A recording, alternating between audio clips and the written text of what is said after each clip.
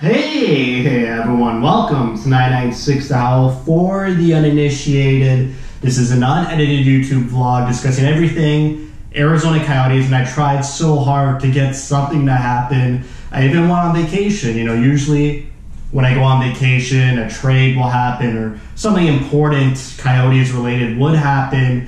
I'll be caught with my pants down, have to make a video. But not this time. Very light on the news. Still, the coaching hunt continues. But just this past Sunday, just a report squeaked in. Didn't get too much recognition by, the NHL media or just other fan bases and other hockey fans. But Coyotes fans saw the news and were like, at least I was. I got to report on this. I got to talk about him. So let's talk about Oliver Ekman-Larsson. It was reported this weekend that the Coyotes and Oliver Ekman-Larsson are going to test the market. It's not going to be like last offseason where Ekman-Larsson was very adamant that he wanted to stay in Arizona and only gave Bill Armstrong and Alex Morello just the choices of Vancouver or Boston. Now both parties are coming to the table to, survey the whole market, all 31 other teams. Don't forget Seattle. So that's where we're at. Both parties are kind of unhappy with how things are going on. It's a hefty cap hit. Oliver Ekman-Larsson is owed a lot in salary. We'll get into that. But it's good that both parties are finally at the table. They're going to both test it, find the best place for Ekman-Larsson. The Coyotes don't have their hands tied like last offseason where they only have two choices in the Canucks and the Bruins. So it's good, it's mutual, it's amicable, if that's a word, I'm sure it is. So let's just jump right into it. The fall of Oliver Ekman-Larsson. Back-to-back 20-goal seasons. This is when the Coyotes were actually tanking to get a high draft pick, but Ekman-Larsson managed to score back-to-back 20-goal seasons, 23 goals, 21 goals, 43 points in 2014-2015. A career high, it looks like, in 2015-2016 with 21 goals, 34 assists, 55 points in 75 games played. This is where, lightning strikes twice for Oliver Ekman-Larsson. It was unheard of for a defenseman to score back-to-back 20 goals seasons. He was only making $5.5 million at the time. It just looked like, maybe Oliver Ekman-Larsson is going to be a stud. He's going to score a lot of goals all the time, consistently. And then it kind of died down a little bit in 2016-2017, only mustering 12 goals.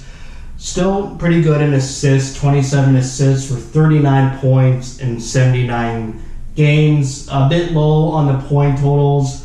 Us Coyotes fans were a bit wary around this point, was that just a flash in a pan couple of seasons? Is Oliver Ekman-Larsson really, not that 20-goal consistent point-getting D-man? But he picked it up. I would say he picked it up in 2017 to 2019.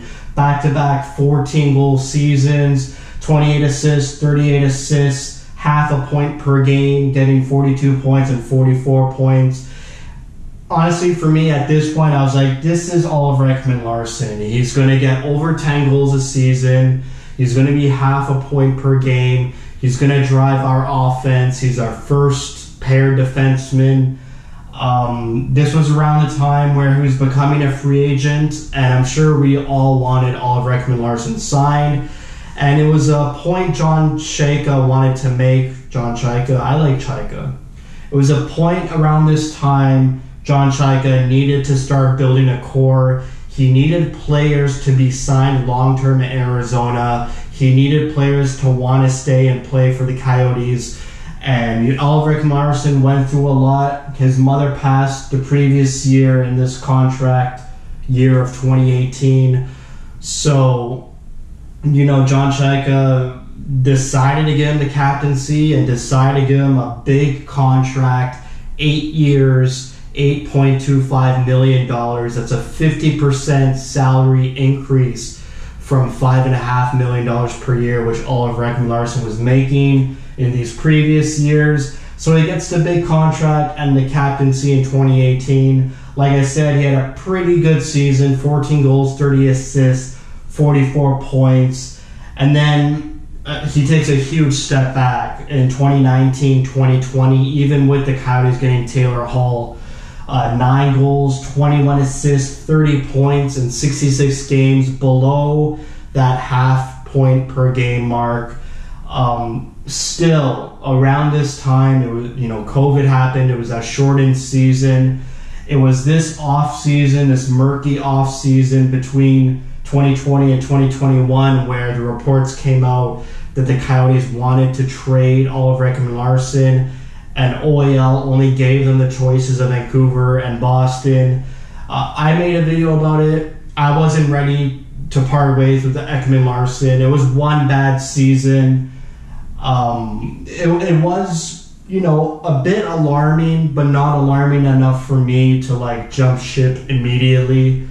And honestly, all that doubt of me not wanting to part ways with Ekman-Larsson was due to the fact that our back end really didn't look ready to make the jump.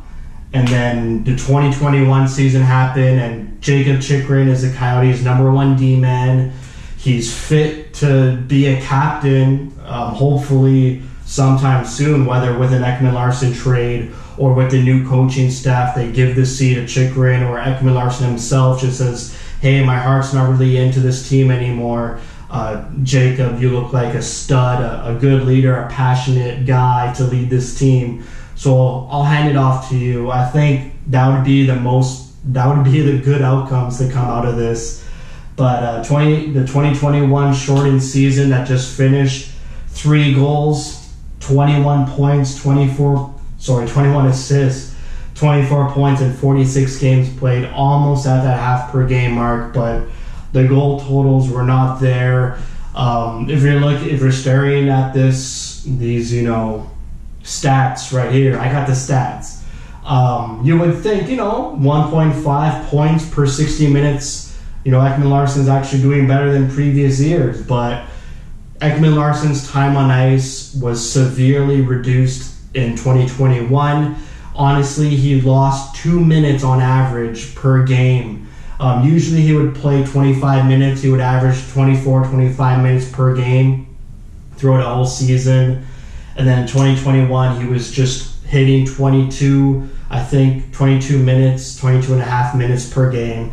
So obviously a huge reduction in time on ice, which is, less time on ice, which is why this number's a bit inflated, getting 1.5 points per 60 minutes, which is his highest since that marvelous season in 2015-2016. But I wouldn't look too into that because he's shooting less, as you can see. He was shooting about 7 shots per 60 minutes on ice, and then just dwindled down to 4.5 to about 6, and now he's in the low 5 shots per 60 minutes that he's on the ice. Usually Ekman-Larsson, he'll play 60 minutes in about 3 games. So, 5 shots every 3 games, maybe a bit too low. I like that 7 number. All this shows is that I believe Ekman-Larsson has lost his offensive touch. He's great defensively still. I give him all respect. He's a great defenseman. He's good with his stick.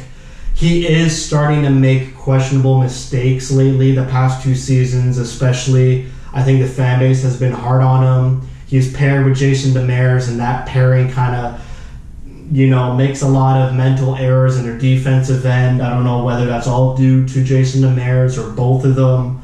But I think he's still good defensively. Obviously not $8 million worth of defense. But his offense is gone. I think the Coyotes fans and me, myself, we need to realize this. It's an unconventional truth. Unfortunate truth, to be honest. He's had time to get back to where he was. I think getting 10 goals in a season for Ekman-Larsson is probably his ceiling. Before, his ceiling was 20 goals a season. So it just seems like he's not worth the $8.25 million cap hit. And on top of that, he's owed $10.5 million for the next 3 seasons because his contract is more front-loaded than back-loaded. So I would assume that Alex Morello kind of wants that contract away from his books. $10.5 million is hard to swallow, especially right after COVID, and for a player whose offense is it's not there anymore. And even the captaincy, if his offensive talent died, but he was still a good leader, still a great captain, I could be sold on why the Coyotes should still keep him. But this past season, I saw nothing out of Ekman-Larsson.